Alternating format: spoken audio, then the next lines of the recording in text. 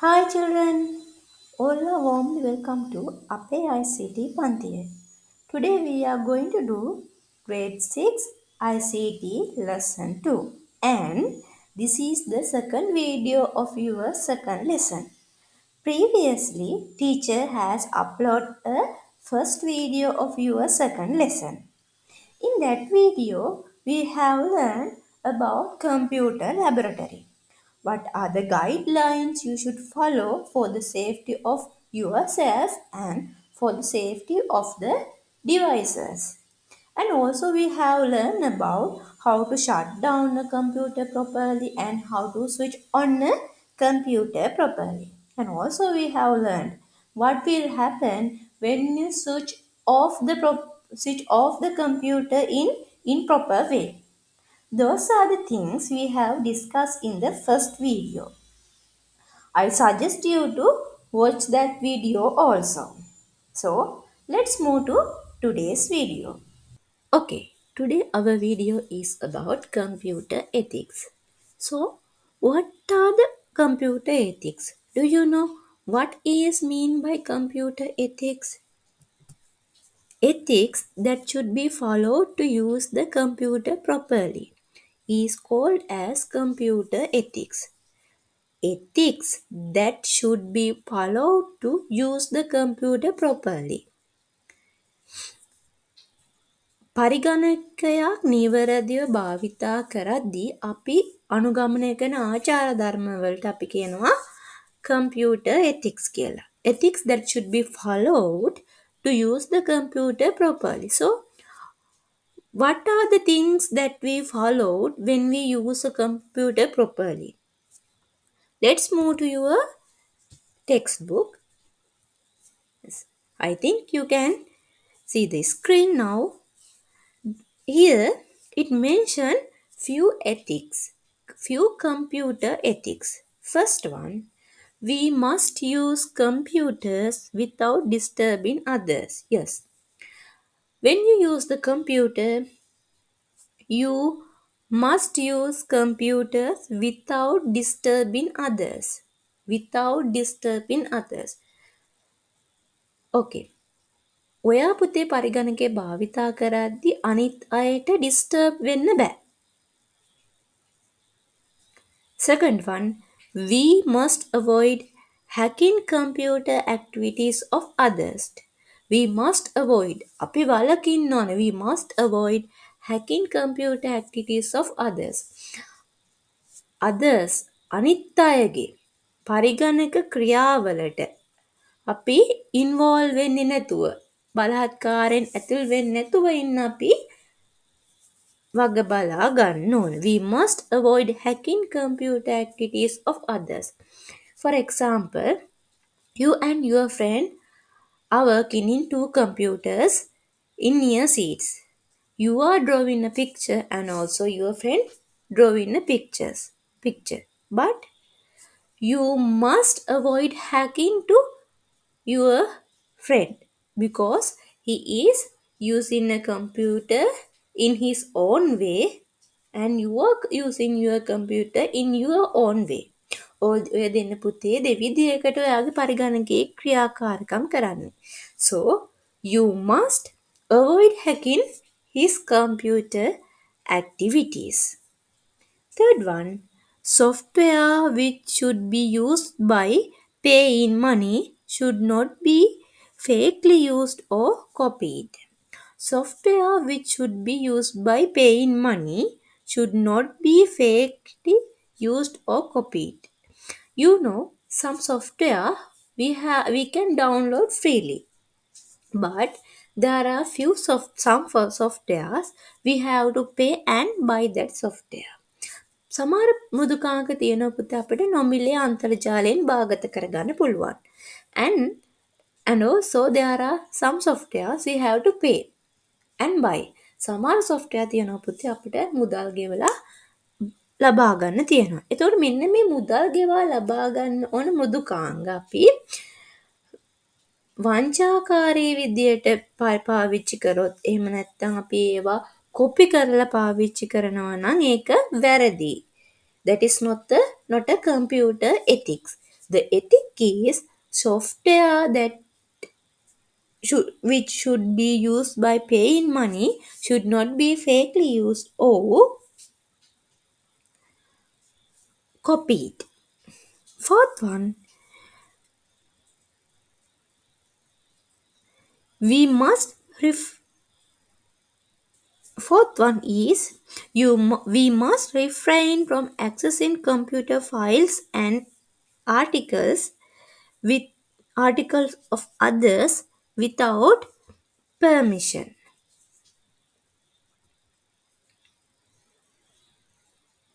Fourth one is we must refrain from accessing computer files and activities of others without permission.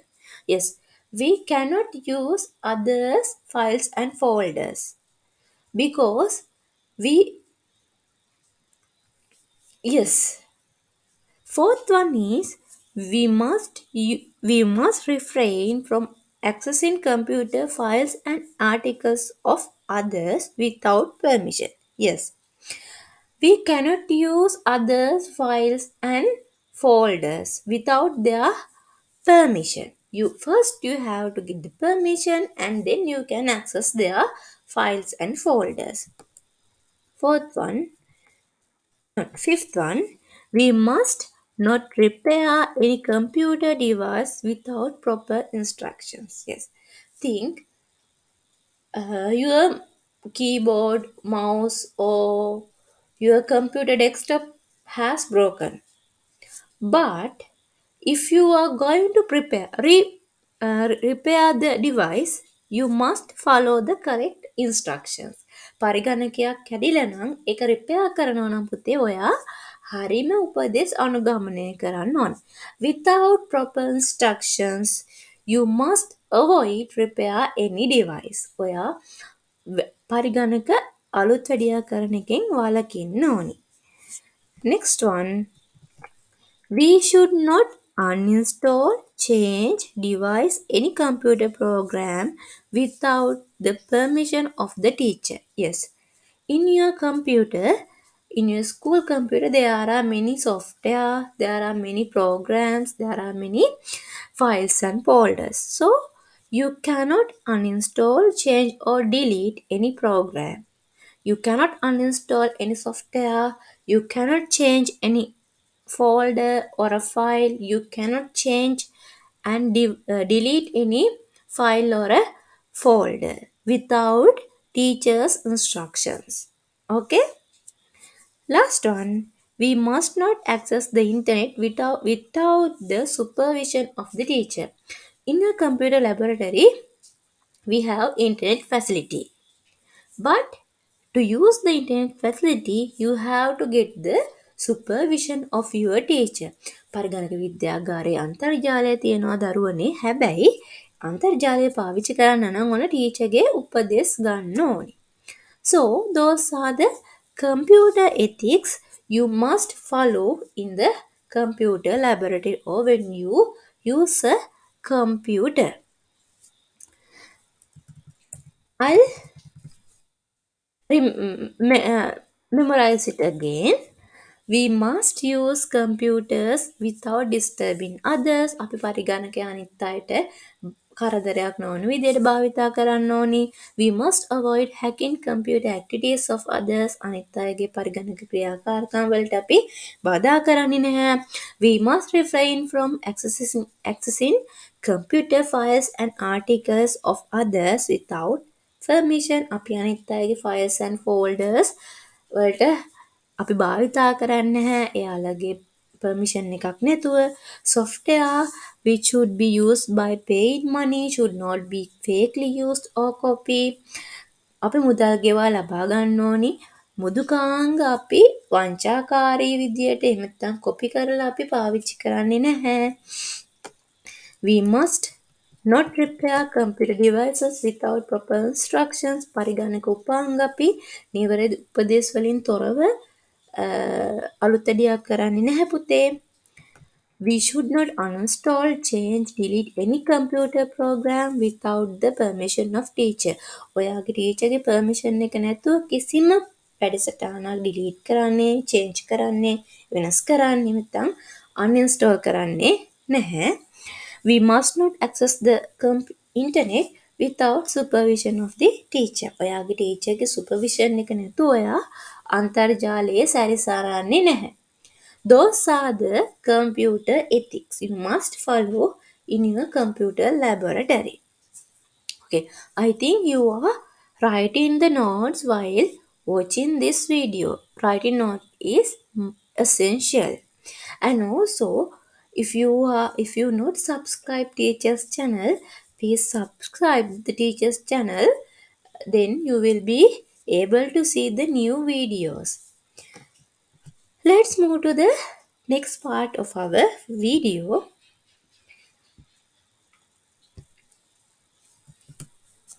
Now we are going to learn about correct postures when using computers. Postures mean ඉරියව්.